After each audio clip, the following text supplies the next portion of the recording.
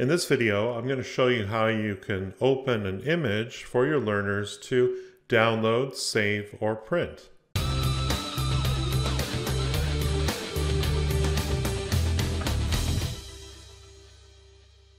So as I indicated, this tutorial is going to be about opening up an image in a new tab within your e-learning course so that your learners can right-click and download the image, or they could print the image, or they could simply just save it to their device or computer. I am going to do things a little bit differently in this tutorial. I'm going to experiment with the voices that are available in Well Said Labs. So instead of me narrating this tutorial, I'm going to supply the voices from Well Said Labs so you can see what a tutorial created with those would sound like. To add a button where learners can open an image in a new tab or window for the purpose of downloading or printing, click on the Shapes icon and select a rectangle. Draw out the rectangle on your canvas. Set the properties you desire for this button. Double-click the shape to add some text. Select Use As Button to turn your shape into a button.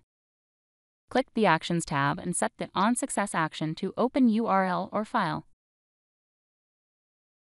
Click on the folder icon and open the image you wish to use for this interaction. Make sure you click on the drop-down arrow next to the URL and select New.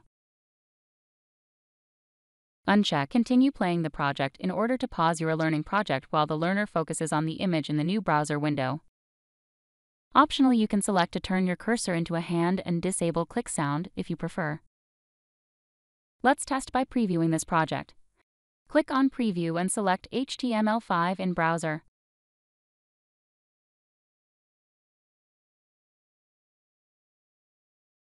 Clicking on our shape used as a button opens a new tab that contains our image. Learners can either save, download, or print this image if they so choose. If you thought this video was useful, please like and share with your colleagues. If you need help with your next e-learning project, hire me. My focus is to create effective e-learning that achieves your business goals. Visit my website at CaptivateTeacher.com and don't forget to subscribe to my YouTube channel.